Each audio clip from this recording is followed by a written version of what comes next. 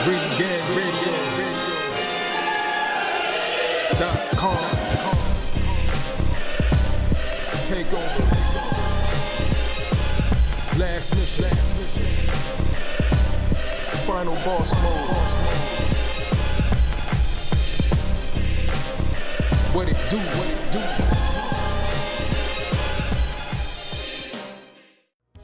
Yeah, what's good, yo? Welcome to another episode of Real Talk, where, as always, it's shit's real, we talk about it. I'm your host for this afternoon, or morning, wherever you happen to be, or evening, for happen to be, Pascal Priandalinga representing. As always, I got my man with me. I'm gonna let him introduce himself.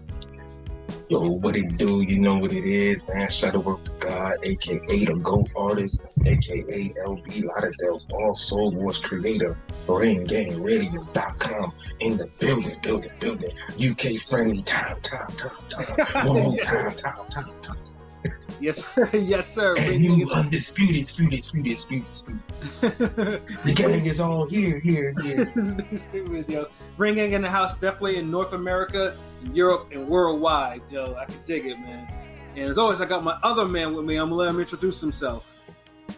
Yo, what's good? You already know who this is. Your boy King P, Bodega Box in the building. You know what it is? Ring Gang Radio all day, every day, twice on Sundays. And oh wait, I gotta say it again. Ring Gang Radio all day, every day, twice on Sundays. And just so everybody knows, I am the leader of the UK versus Mexican anonymous support group. Lord knows they needed a win last night. Hey, that's real talk. Yeah, that's real talk. We'll definitely been ragging on them since last year. And that's real, man. Though, but honestly, it was unexpected. I really didn't think that P would actually come on the podcast today. But as always, so that's man, why we ain't changed the time.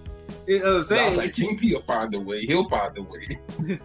But yeah, Pete, obviously you're not working, you're not fighting any crime today. You're just doing what you're doing. Is that correct?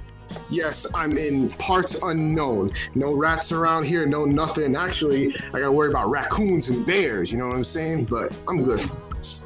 That's what it is. I mean, we always got to worry about coons, if you know what I mean. Of course. Yeah, but these ones are more ugly and dig into my garbage. So, yeah, no. Oh, no. The ones oh, my goodness. 2 feet. And always talking about garbage. Semantics, you gotta love it. But as always, though, Peter, we definitely salute you for your service. And you making it out to this podcast, man. That's real. And as always, man, we got another one of my mans here. I'm gonna let him introduce himself. What's good? This is PJ, the Fight Architect. Man's just out here in it. Just here for the early podcast for helping everybody here. I am in parts unknown. LB knows I've been actually working on climbing the mountains, so I've been working on training for that. Otherwise, I'm just here to do a special guest appearance. Yes, sir. Special indeed. Yes, PJ's definitely here, man. So it's good to have him on there from parts unknown.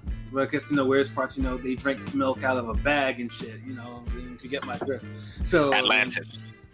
Atlantis. Yeah, word though, but it's definitely good to to get the Fight Architect out here every once in a while when he's not out there. He's not out here practicing his martial arts and shit like that. You know what I mean?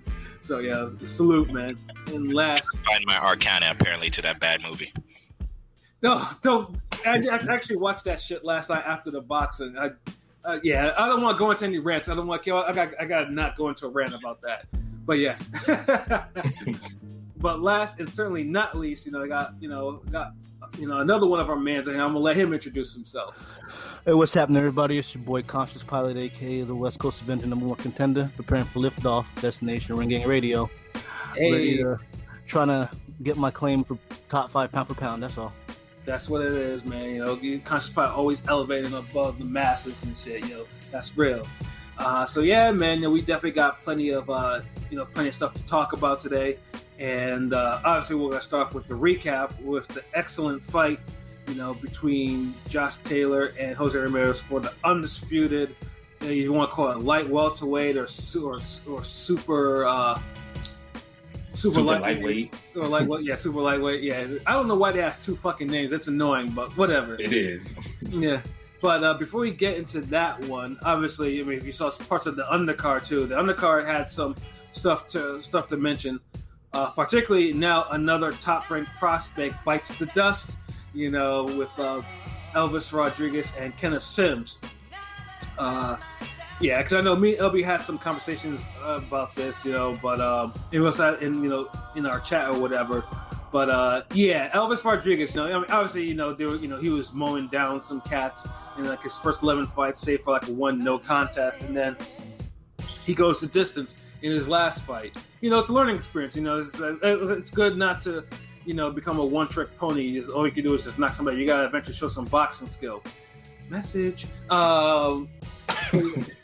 So in this particular case, you know, Elvis Rodriguez faced Kenneth Sims, who was another prospect who, unfortunately, you know, was not, who didn't have the type of backing that Rodriguez had.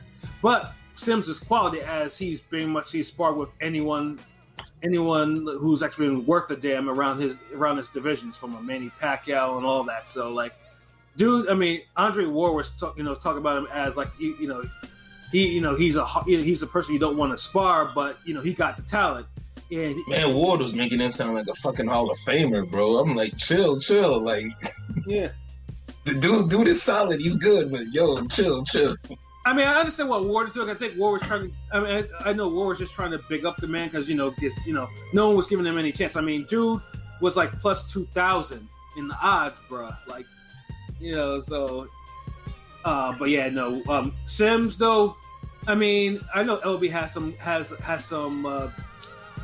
criticism of how Sims performed, but to me, I think it's also like you put some of this on Rodriguez. But if you're the heavier puncher and you're able to actually box with the dude, why won't you use your power to actually try to get an advantage instead of trying to play tit for tat, you know? And Sims, though, I mean, I think everyone can tell from the first one, if you watch the fight, that Sims controlled that shit. Sims got off first and last, you know, which is something because most people like you get off first, but then they go in the tank and they just look to counter without really trying to be offensive, and that's where people get the game fucked up. Sims was first and last in everything that he did, and Rodriguez just didn't have. Although he boxed well at times, he just simply didn't have an answer for that. And I know, and also another thing to criticize too is like, you know, Rodriguez, like, why didn't he go on the inside? Like Sims did, but he went late in the fight, and then by that time he had already built up enough of a lead, so it didn't really affect him all that much.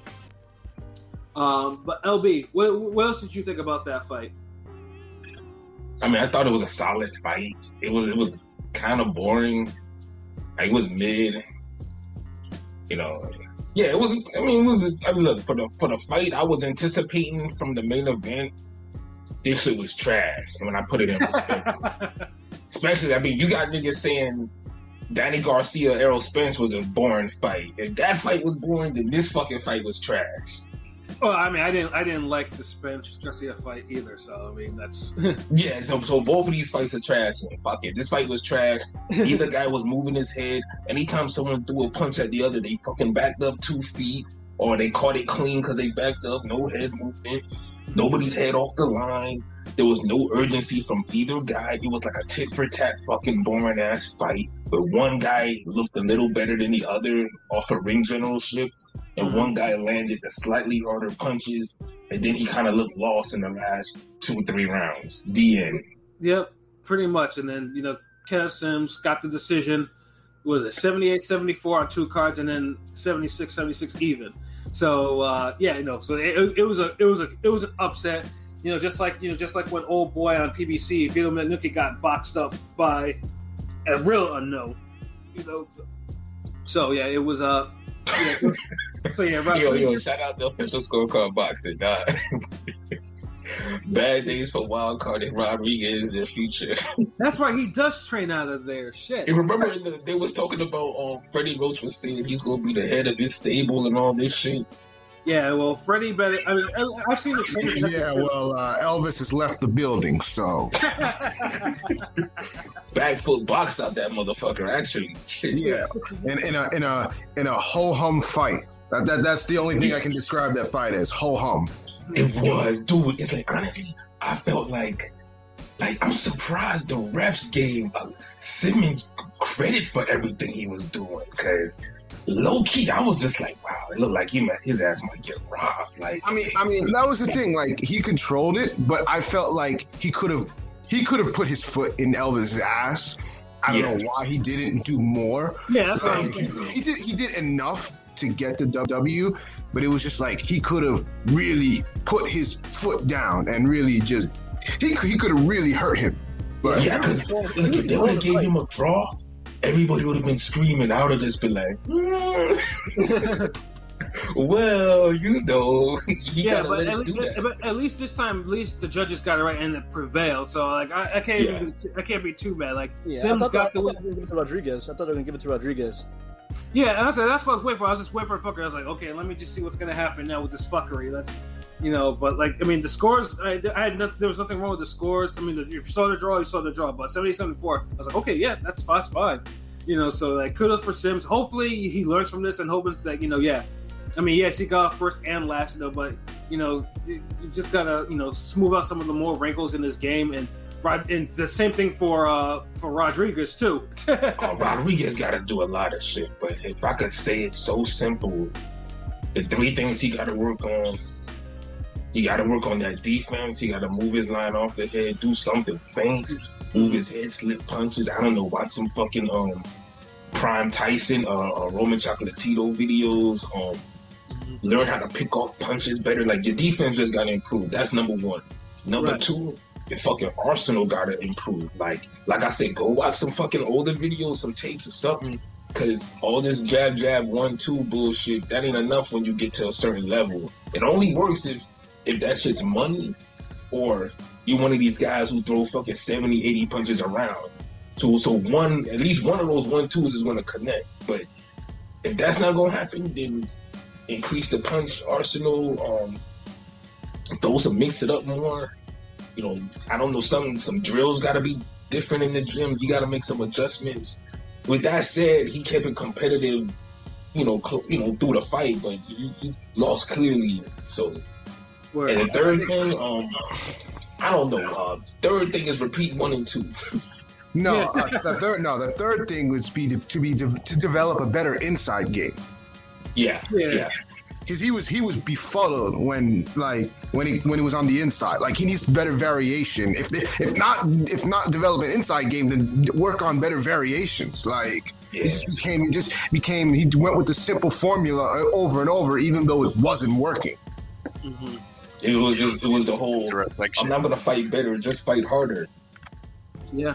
It's a reflection of what was exactly causing the gym. Maybe the guy fell in love a little bit with his punching, because Dominicans and their power. What you was gonna say, PJ? It's a reflection of how people work in the gym. How you perform in the fight is what you do in the gym. You can tell what they worked on, what they didn't. Yep. Sorry, Freddie. And shout out to Pro. I just saw that he's signed on or whatever, And salute Pro. Definitely salute Pro for the video that he made. Uppercut season. On our Twitter. Make sure you you watch that, and then you share it among your followers and whatnot. Spread that. Make that shit go viral. That song has just been spreading out all over, and all of I'm just seeing right now for Fights Now is just uppercuts. I'm just like, well, that had an effect. Uppercut season. Official scorecard boxing science. No, that's a horrible joke. I'm not gonna repeat that. I ain't gonna lie. I had to cover my mouth, and I was like blessed out loud. That's a fucked up joke. I'm not gonna repeat that on the air, yo. I cannot repeat that joke. Damn. Oh, so shout outs Ring Gang TV, prolific in the building. Yeah. I can't. That joke is that's too. That's wrong on so many levels. Yeah. Oh man, but yeah, Elvis Rodriguez needs to improve, and Sims hopefully this is some momentum for him. I was more disappointed though in the co-main. Well, co-main first of all because I mean, I should not see Hank Lundy in a co-main in 2021 for a fight like this of this magnitude. But he was picked as the opponent for Jose Zepeda, who, last October participated in probably one of the greatest slugfights you'll see in the last couple decades against Ivan Baranchyk. All time shit. I mean, if anybody needed this kind of fight, it was him. So that's the only reason why I didn't complain. Yeah, but I didn't need it as a fucking co-main event.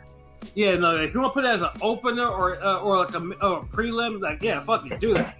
Because we had two ho-hum fights in a row before, like, a potential fight of the year. Like, come on. Like, this is what Top Rank was kind of bullshitting on that one. And however, I mean, we all thought, okay, Hank Lundy will, Zepeda is a quality fighter.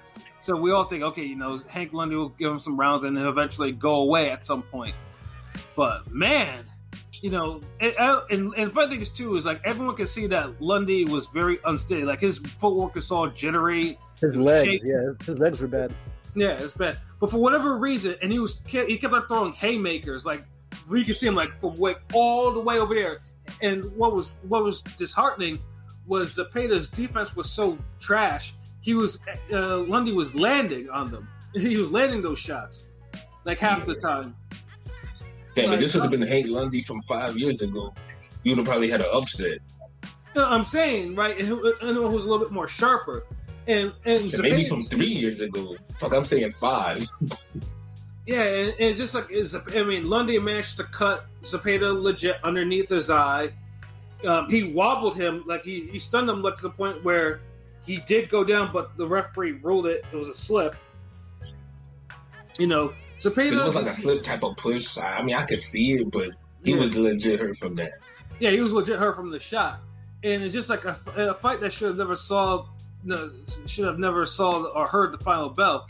It just seemed like Zepeda just was never in this fight, and I know he was drained because he barely made the weight, But everything about this fight. This was an audition for an undisputed title shot, which is a mandatory, and he just failed. Like it was just, Lundy. Lundy, he got off at times. Like his defense. Lundy fought probably the best he's looked in years. I'll keep it real with that. And he still didn't look that good. And his head movement was on point. He was like Elvis needed some of that head movement. Yeah, you know what I'm saying. Zepeda, like what all he's doing, he was pulling back all the time. And it seemed like moving your head from side to side seems to be a lost art because every fucking fights, man. Jeez. Yeah, but I think his was because Zepeda was so jittery. Because I think he was shell shocked from the Baranchyk fight because, like, it seemed like he was reacting just to react. Like every single time that Lundy did any type of motion, dude just jerked back like immediately, like even before the nigga threw a punch.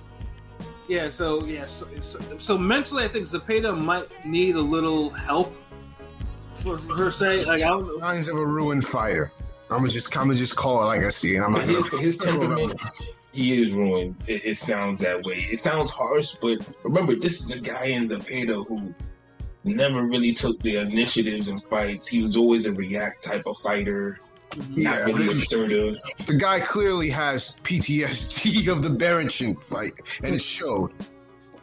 Yeah, because I guess finding someone like Baranchyk who doesn't give you a whole lot of time to be as reactive. You either gotta hurt him or he's gonna hurt you.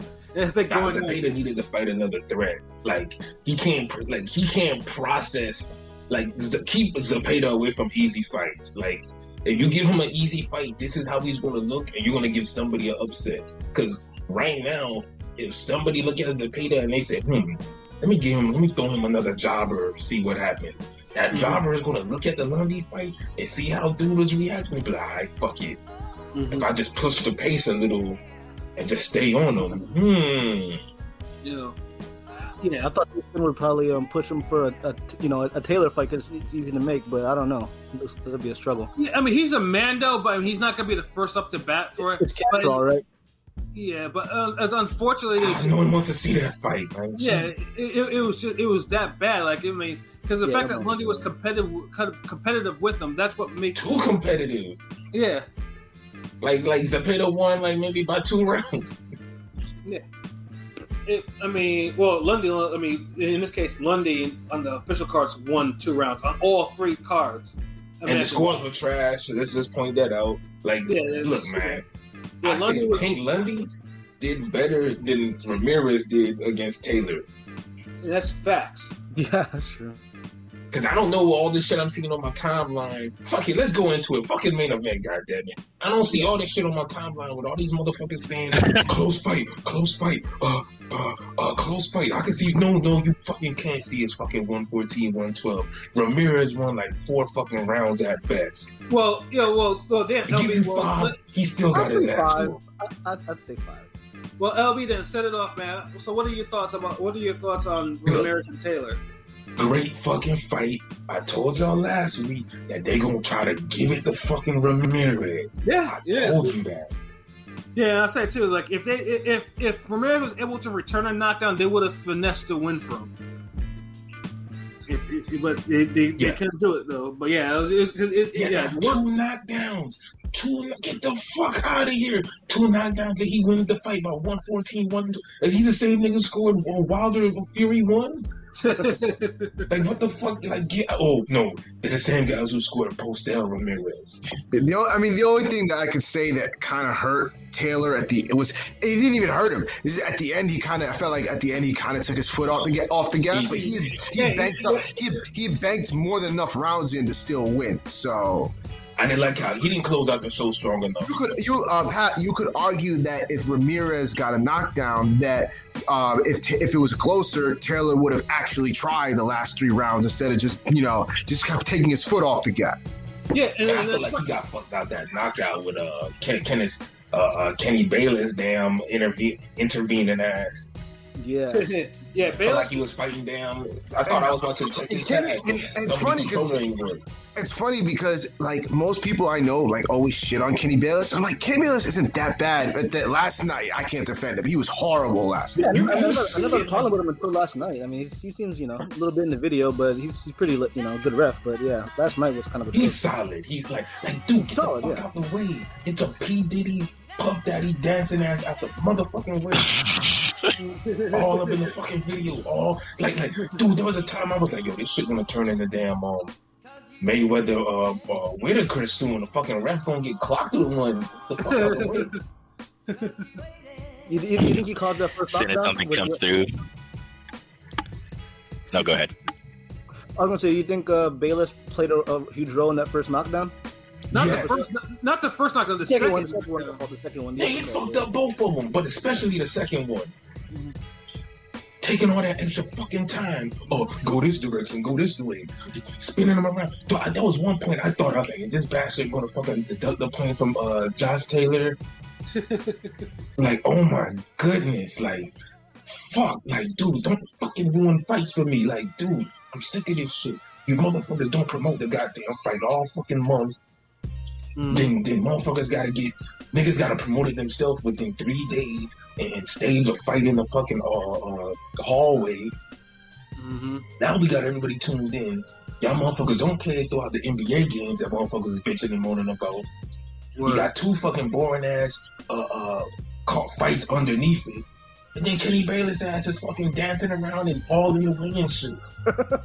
And put on the fucking bad boy for life bottles and take off the chain and get the fuck out the way. God damn it, that shit was annoying. But yo, honestly, it was almost a fight of the year. Like, I might want to say fight of the year candidate. Like, it was a good fucking fight. It was almost. I mean, it might be one of those I may have to rewatch again just to figure out where it is. To me, in terms of where I think it's a fight of the year candidate. Watch it up to the knockdowns. That's when I don't start judging. Like, I don't start even thinking fight of the year candidates until August. So I won't say if it's a fight of the year candidate or not because we still have so many months to go. But it was a very good fight.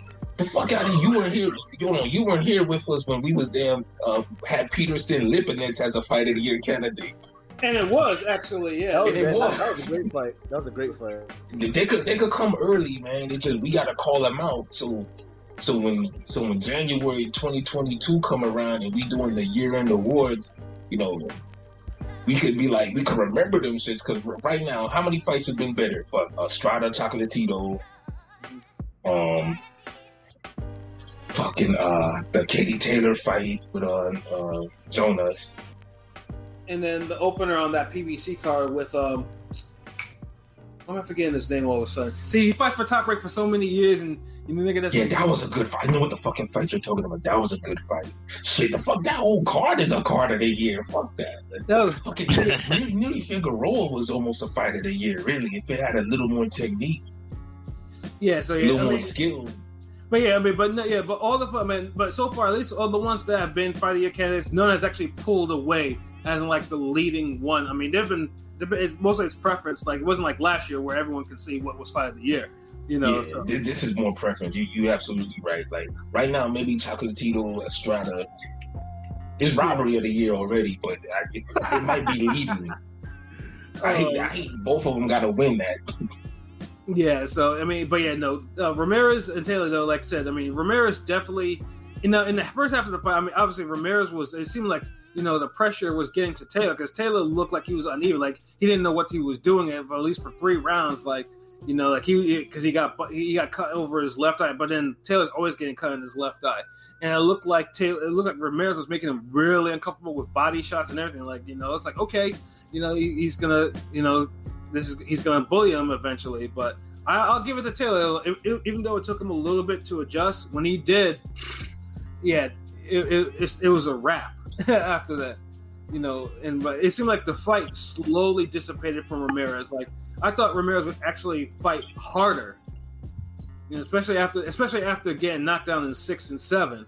But it just seemed like he didn't know what to do, and after that, and I have to say though, Taylor, like I don't like that dude, but dude can fight. Like I mean, he's one of the people that's just like, ugh, I hope he gets knocked out, but. Yeah, you honestly, you'd have to be a fool. Nobody likes Josh Taylor. Like, I keep hearing, like, yo, the guy's a wanker and the guy's this, but he could fight. He's a bastard. This guy, he's a motherfucker. Like, what did he do to people? Like, there's a couple off-court things, just a couple, rumors out there. Yeah, I mean, he did have a racist incident. That's one thing. Yeah. Damn, what did he do? Like, he was calling an Asian guy at the club or something like that. He was drunk. Yeah. Kind of be racist to an Asian guy, supposedly. Actually, that was documented. Yeah. Oh, he had a racist, racist toward who? Like, wait, there's a difference. It was like an Asian guy at a club or something. There's some drunk, little rant. Yeah, he got drunk and let off a couple of epithets, I think. Oh. So yeah, which always amazes me because I'm just like, even if you're angry, I'm like, oh, it's the first thing you have to do is a racist epithet. I'm like, you can take anything else. There's so many other insults. But PJ, I need more information on that. But PJ though, what did you think about that fight? Let us know your thoughts. All right, so the fight for it is ironic because me and LB were actually talking about this back and forth about the Southpaw Orthodox situation. It's a case of positioning, how often the jab is, and also lazy tendencies, and see who capitalizes on who. So Ramirez might have had a start with it as the fight went through, and as he started, I guess, to fade a bit, this is where Taylor started to come through with his counters and his ability to come forward. But it was a bit of a mirror for what they were both trying to do. It's just one person was better at keeping at it versus the other. The knockdowns definitely made it seal the deal about who's going to be controlling the fight. For lefty-righty, your jab is always going to be an issue, so it's a case of who can control the lead hand, and whoever can do that has a better option to do anything with it. But at the same time, just because you have control doesn't mean it can't be capitalized on. Those were the things that came into an issue of it. Then it became a case of the power shots. Then it became a case of who threw the body shots, who threw that. So the pressure that Ramirez had at the beginning was a good start, but it just didn't have it.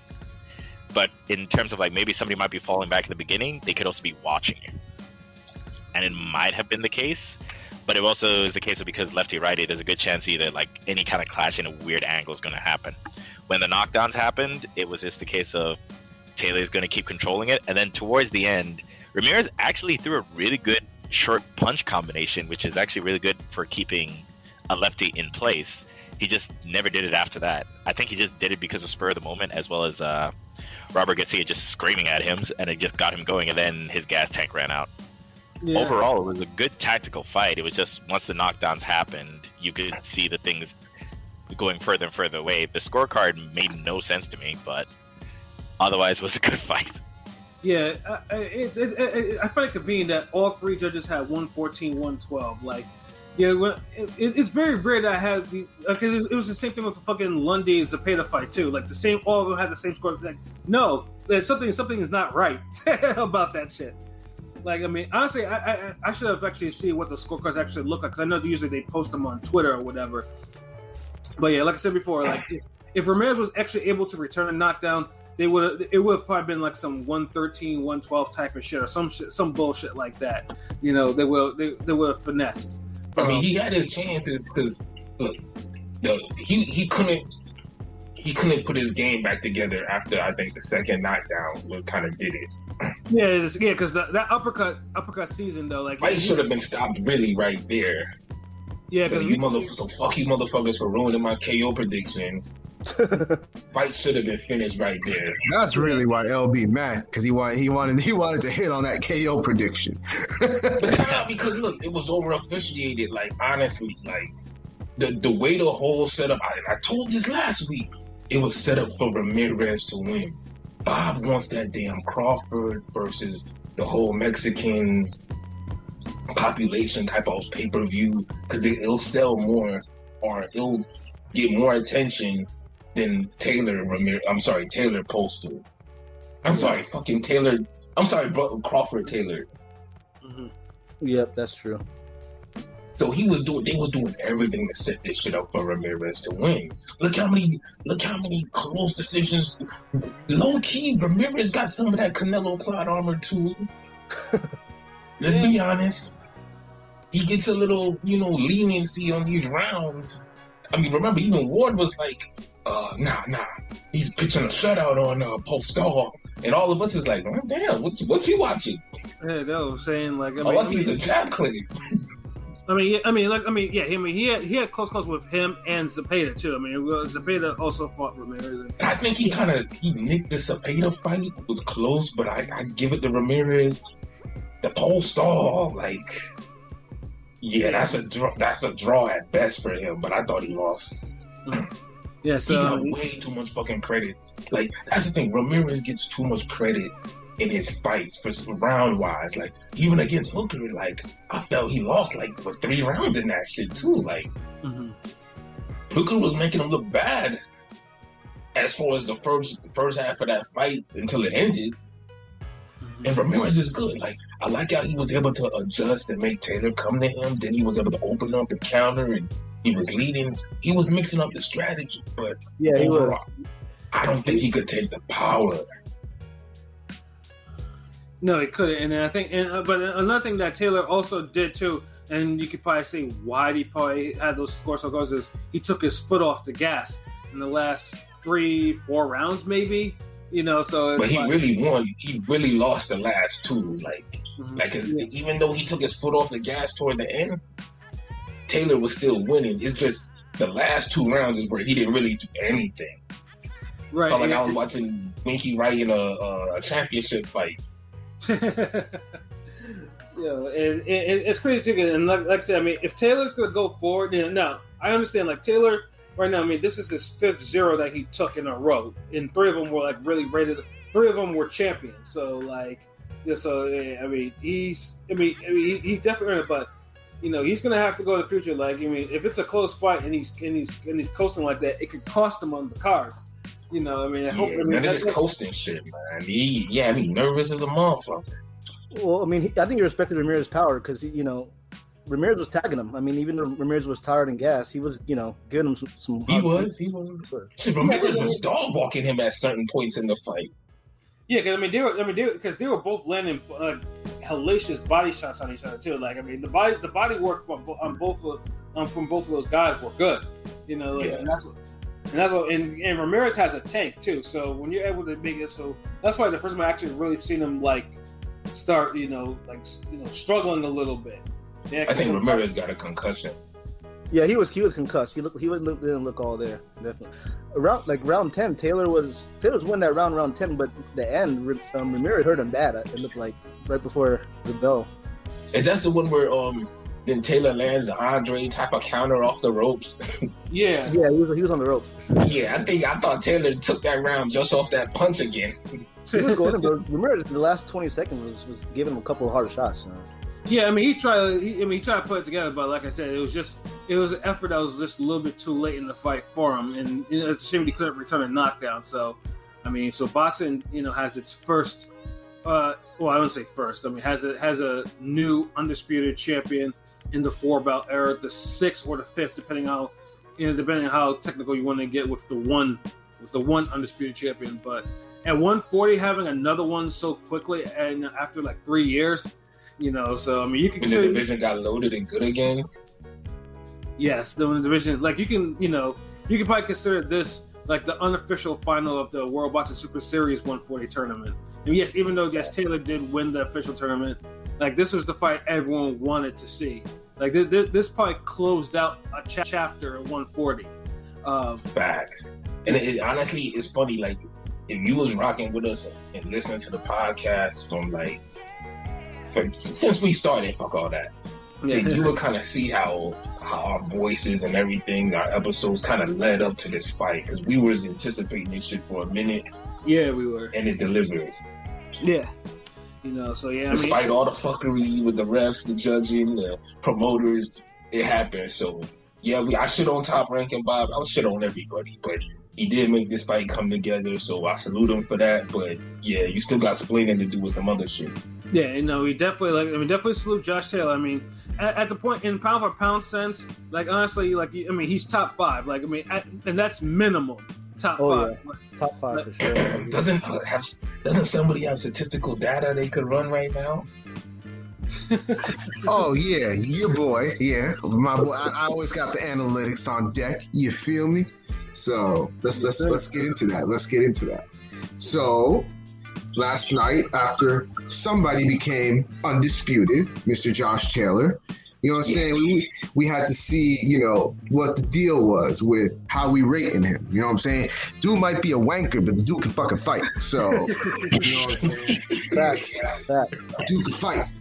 You know what I'm saying? Like I'll even quote my boy Adrian Broner when they asked about Josh Taylor. Oh, that white boy. Oh, he cold. He cold.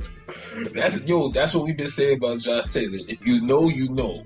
So Ring Gang, we had the hottest polls, and we needed to ask. We needed to ask the people what they thought. You know what I'm saying? Where do you rate Josh Taylor pound for pound wise? So do you rate him top 3? Top 5, top 10, or top 15? We had 39 votes, and just by drawing this off the bat, if you pick top 15, you're a fucking idiot. So I had to you're a fucking idiot. So, yeah, definitely. I second that fucking you're a fucking idiot comment. Yes, you are. You pick top 15 because realistically, Ramirez was already like top 15 as is, or maybe even 12. Taylor was already top 10 if you just want to be honest about it. So if you did top 15, so there's a wall you need to throw yourself into. Thankfully, of the 39 votes, only 5% said top 15, which is like 1 or 2. So whoever those 1 and 2 people are, won yourself. But uppercut season yourself. Yeah, exactly. But for the rest of them, of the 39 votes, 49% said top 5. 28% said top 10, and 18% said top 3. Yeah. So it's been spoken. The people have spoken. The man top 5. Yeah. And he might not top 3, but top 5 I could definitely see. He top 5, and he might not even be 5. Oh yeah. I know most people probably have him at 4. I think I got him at 4. I got him at 4 for sure.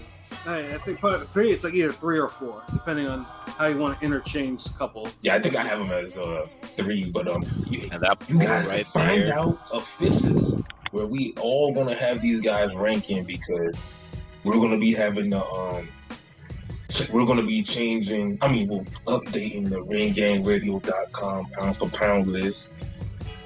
It's on the site all the time. Like Pat's list is there, mine's.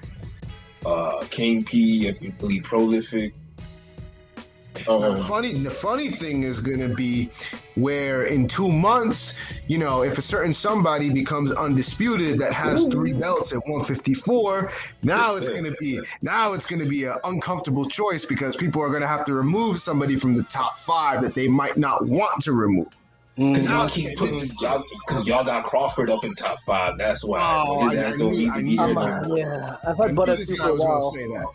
I've had Bud at 2 for a while, but if Charlo, it's not hating though. Like honestly, look, the only way Jamel could leapfrog Josh Taylor pound for pound if he knocks out fucking Castaño. If he has the same type of fight, if he wins the same type of fight, then he might be like, they might just be back and forth right there. They're neck and neck right now. Neck and neck. Somebody, if he wins by KO, he overtakes him. That's it for me. Mm-hmm. But I don't know how you could have Crawford ahead of either one of these guys. Like, that's just my humble opinion. Yeah, I mean, like I said, it's going to be interesting, like I said, because now, I mean, he's not going to be the only undisputed champion. Like, I mean, there are other champions that are going to be unifying soon, and there's going to be some movement. So I mean, definitely by mini, just make sure you don't miss that when we do update on our website. Excuse me. Yeah, it's going to happen next month in June. We're going to be updating it. So like I said, y'all always tune in and check out ringgameradio.com. We'll be updating those pound for pound rankings pretty soon in June. Mm-hmm. And we'll let y'all know when we do. We might have a podcast episode about it, but that shit's definitely changing. You're gonna see some movement in that bitch. Yep, absolutely. So yeah, but overall, like I said, it was a great fight and Top Rank. Even though honestly, the prelim undercard was better than the main undercard. They should have had that shit on the undercard. For real, if you watched it, but yeah, the main event delivered, and Josh Taylor deserves all the credit in the world. And honestly, if you talk shit about Josh Taylor, you simply just either haven't watched him fight before, or you're just an idiot. Yeah, you just a wanker. Or you're a fucking wanker. Yeah, wanker. Can't box. See, you could be a wanker and box, but you can't be a wanker and can't box. Facts. So yeah. So good shit. Motherfuck, that was good shit. Don't want to really get into no more Top Rank until a little later because we still got smoke for them. At some point, yeah, we definitely got some more smoke for Top Rank. Yeah. Well, just keep listening. Yeah, keep listening. But yeah, so now he's just going.